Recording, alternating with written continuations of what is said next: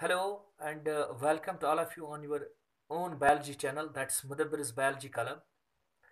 Dear viewers, today we shall be discussing a very important theory of evolution, rather the most important theory in the evolution regarding the evolution, that's known as the Darwin's theory of the evolution, or that is known as Darwinism. This theory was put forth by Charles Darwin. Charles Darwin put forth this theory, and this theory is commonly known as Darwinism. Now we say that regarding the Darwinism, how the Darwin accumulated these ideas which he put forth in the form of a theory. We shall be discussing the background of all those ideas which, which Darwin accumulated from different sources and from his research. Later on, he put forth all of his ideas in the form of a theory which we call as the theory of natural selection. He published this theory of natural selection in his book, which was entitled as The Origin of Species by Means of Natural Selection. Now, first we will try to understand this, that as to how Darwin understood the concepts of the evolution.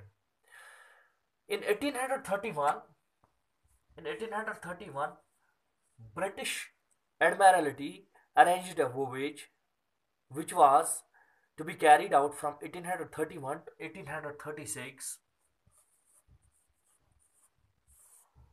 and Darwin was selected for this voyage.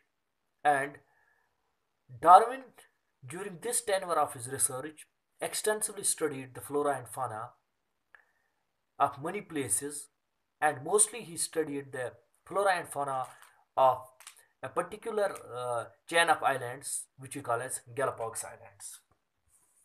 Galapagos Islands.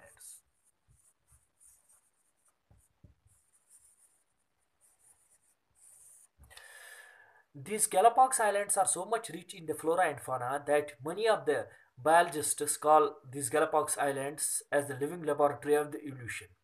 It means to say that if you have to understand the evolution, just as you use a laboratory for understanding the basis of the science, and for similarly for understanding the main concepts of the evolution, you can go to the Galapagos Islands and study the diversity of the flora and fauna, and you can yourselves understand the evolution.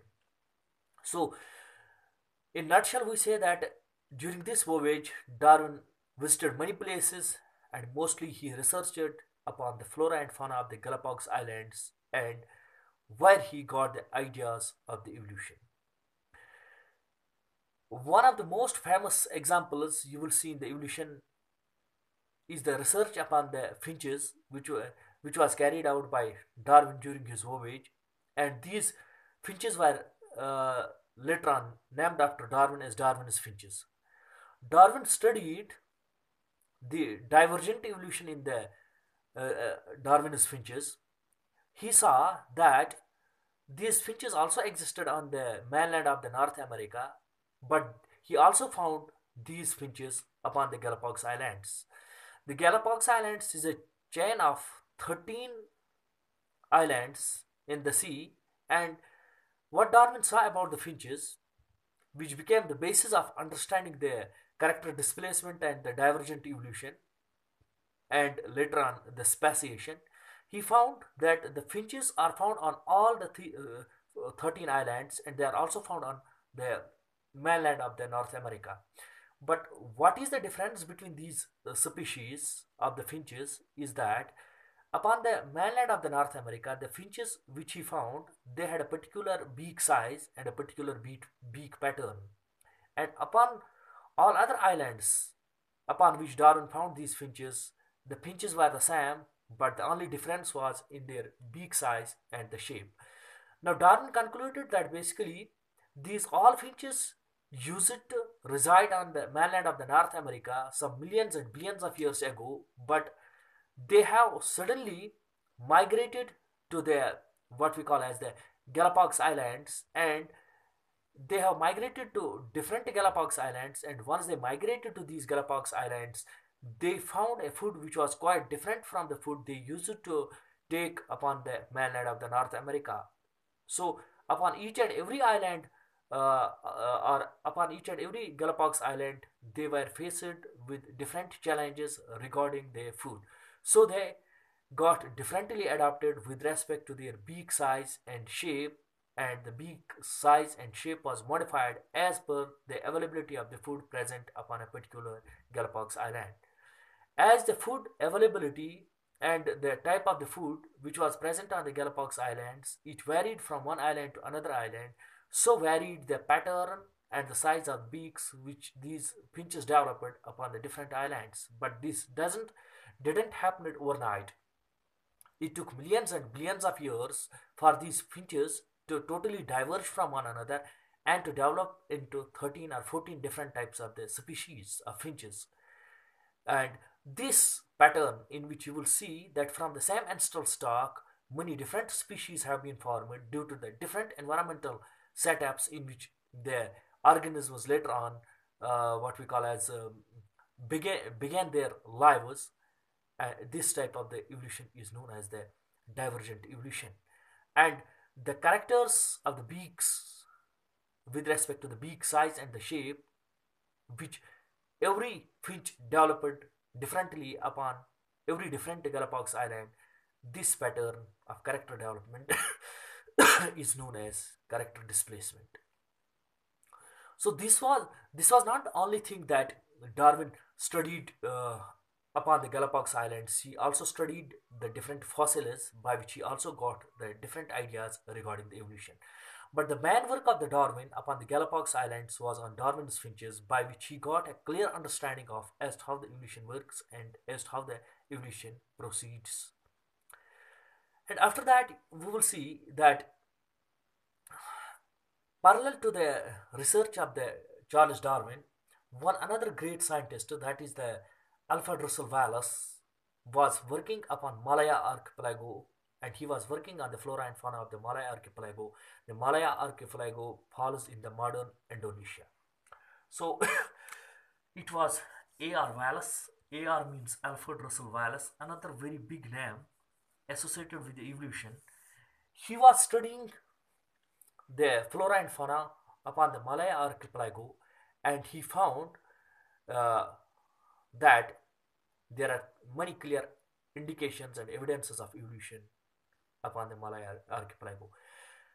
Once he gathered the information, he wrote a research paper entitled On the Tendencies of Varieties to Depart Indefinitely from Their Original Type. This was the title of the research paper. And after drafting the research paper, he sent the research paper to the Charles Darwin for critical review. Once Charles Darwin received this paper from the Wallace, he found that the Wallace's observations are quite similar to that of the Darwin's ideas and Darwin's findings upon the Galapagos Islands.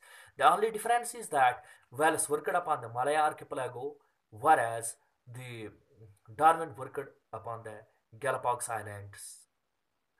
But the ideas the Wallace had found are the same what were worked out by the Darwin.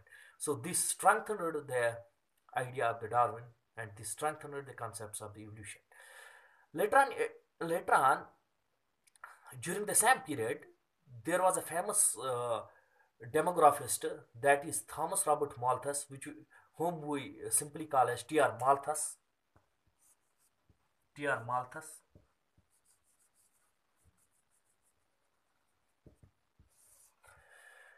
During this period, T.R. Malthus put forth his theory, which is commonly known as Malthusian theory. He wrote a research paper entitled On the Principles of Population. In this paper, he explained that there is a great uh, imbalancement, there is a great imbalance regarding the food production and the food consumption. In his research paper, he wrote that whereas the food increases in the arithmetic ratio, the populations tend to increase in the geometric ratio. It means that the food increases in a linear fashion, whereas the populations double at every given stage. By studying this paper, the Darwin found and he got the ideas that as there are limitations of the food and space, there is a lot of competition among the members of a species for their food, space, and many other factors. And he found later on that competition is a man factor in the evolution, or it's a man factor, man evolving factor, or man factor regarding the evolution of any given species.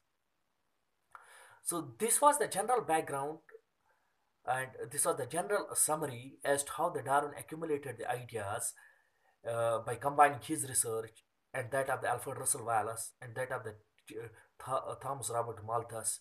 He gathered the whole information, and later on he put forth a very famous theory which we call as the Darwin's theory of natural selection.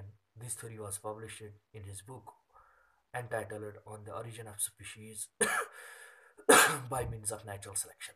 Now we shall discuss about the different points which were discussed in the Darwin's theory.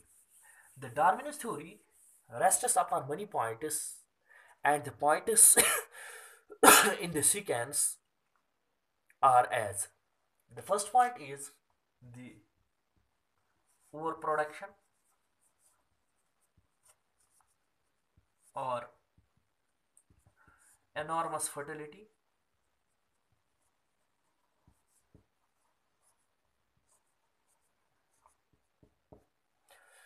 or prodigality.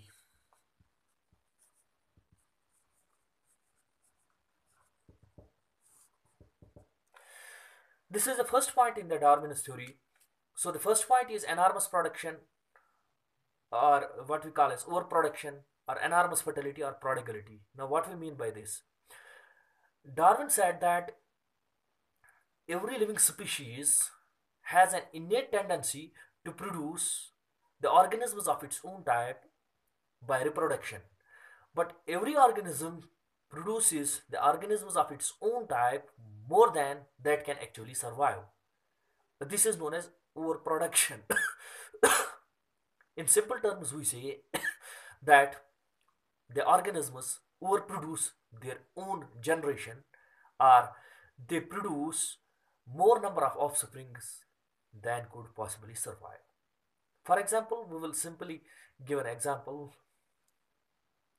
If we see the codfishes which are in the residing in the waters of the Atlantic Ocean, the codfishes which are present in the Atlantic Ocean, and at the rate at which they are laying the eggs, if all the eggs develop into the codfishes, then we will see that there will be no space for the codfishes.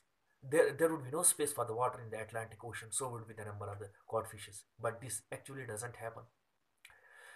Similarly, you will see a rabbit gives what we call as a rabbit produces about 24 children or 24 offsprings per year, but all of them do not survive. Similarly, you will see a plant that's Capsula bursa pastoris.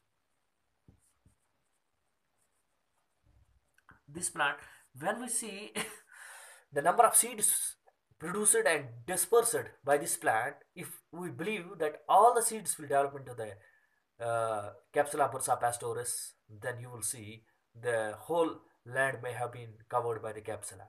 But this has never happened.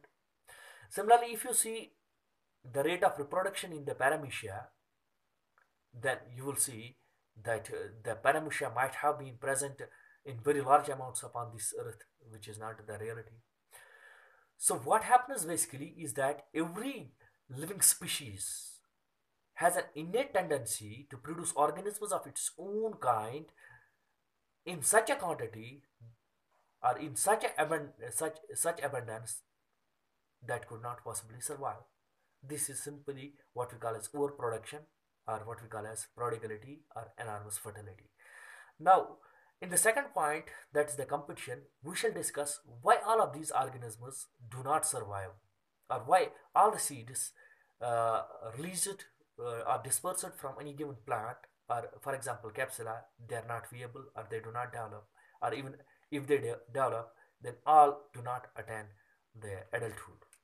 So, the second point in the Darwin story is the competition.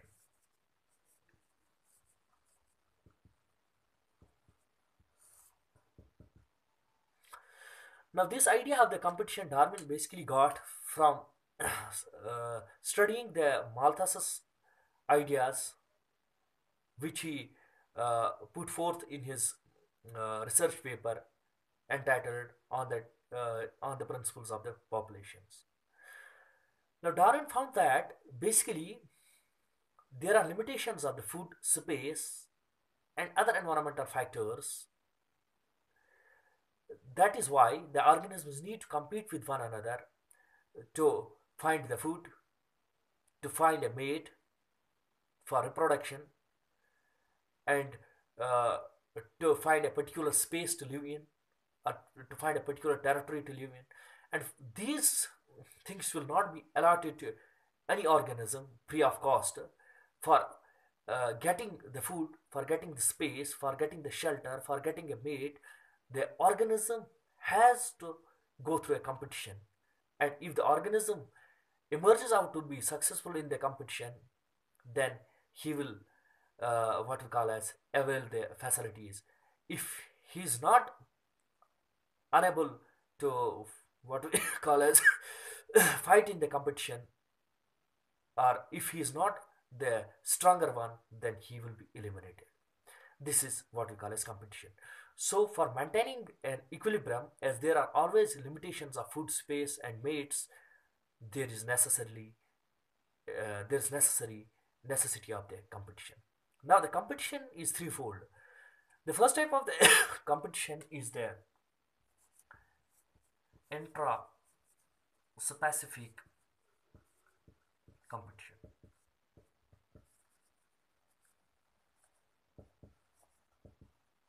This is the first type of the competition, intraspecific competition.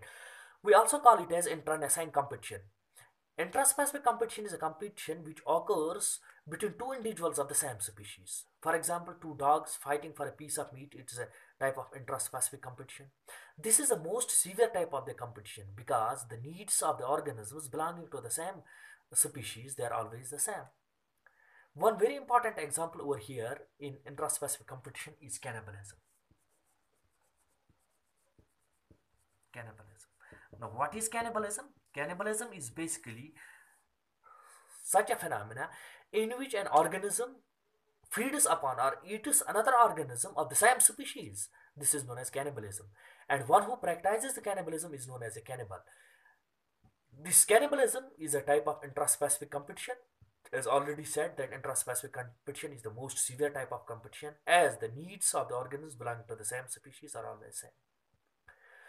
This cannibalism you can see in these some snakes, some larger snakes eat smaller snakes of their own species, and this is known as cannibalism.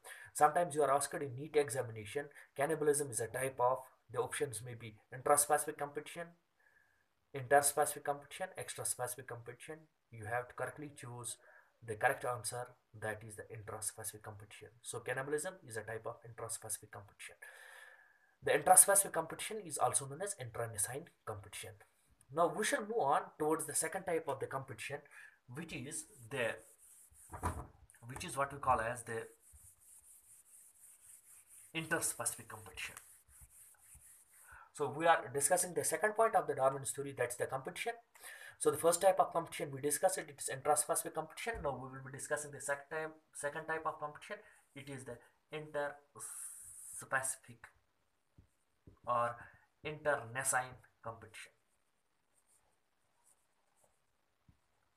Now, what is internecine or interspecific competition? Interspecific competition is a competition between two or more than two individuals belonging to different species. For example, we are saying competition between a lion and a tiger. Competition between a lion and a tiger for finding the food or for finding the prey, it is interspecific competition. Competition between a dog and a cat for finding the food, it is interspecific competition. Now you should keep in mind that the competition always doesn't occur only for food. It occurs for food, for finding space, for finding mate, and for many other things. So the second type of competition is interspecific competition. It simply means when two or more than two organisms compete with one another, but those for a particular thing, but those organisms belong to different species. Then there is third type of the competition which we call as the extra specific competition. Extra specific competition.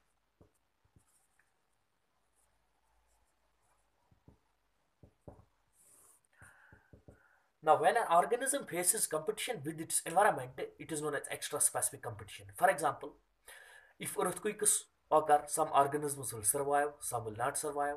There is competition with the environment. If floods occur, if some epidemic occurs, if some disease outbreaks, uh, these factors are the what we call as these are the environmental factors with which an organism has to fight in order to survive.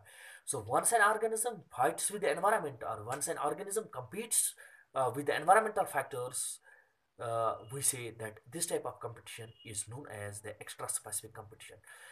Whatever the type of competition, either it is intraspecific, interspecific, or extra specific, but in the competition, always one who survives or one who emerges out to be successful is the fittest, which we call as the survival of the fittest. Now, there is the third point in the theory of the Darwin, and the third point is the variation and hereditary. The third point is variation and hereditary.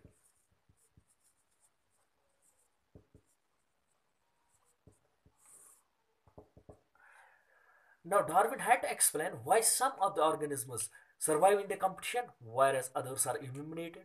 Darwin believed that those organisms which emerged successful in the competition, they had useful variations, and those organisms which were eliminated from the competition, they had harmful variations. So in nutshell, we say that organisms which had useful variations are those variations which help an organism to survive in particular conditions. So those organisms having useful variations will survive, and those organisms which do not have useful variations will perish in the competition. So this will bring a balance between the food and the populations, between the space and the populations, between the mates and the what we call as the between the mates and the sex ratio. Sorry, it will also maintain the sex ratio. The competition will also maintain the sex ratio. So now those organisms which uh, emerge out as successful in the competition, they will only pass their characters to the next generation, and this transmission of the useful variations from generation to generation is what we call as the hereditary. So this is the third point in the Darwin story, that Darwin believes that only those organisms will survive which have useful variations, and they will pass on these useful variations to the next generation. And after that, there is fourth point in Darwin's theory, and this fourth point is the natural selection.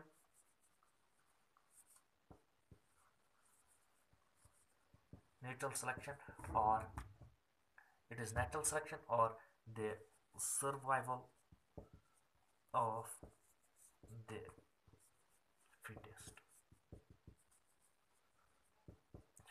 This statement, natural selection, was given by Darwin, whereas this dictum, that is survival of the fittest, was given by Herbert Spencer. Both convey the same meanings.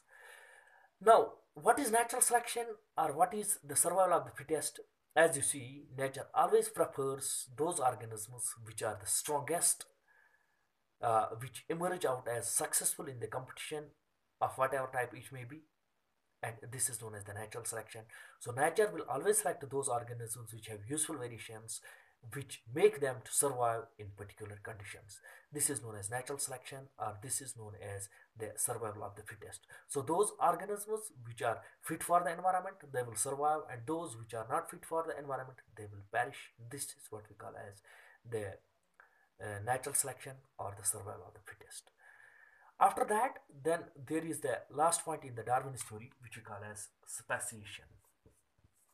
Speciation.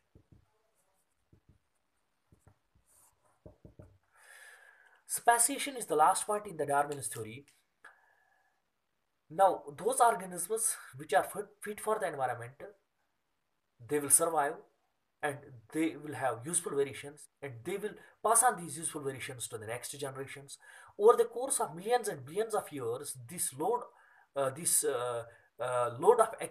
load of variations will accumulate, or the accumulation of variation will occur.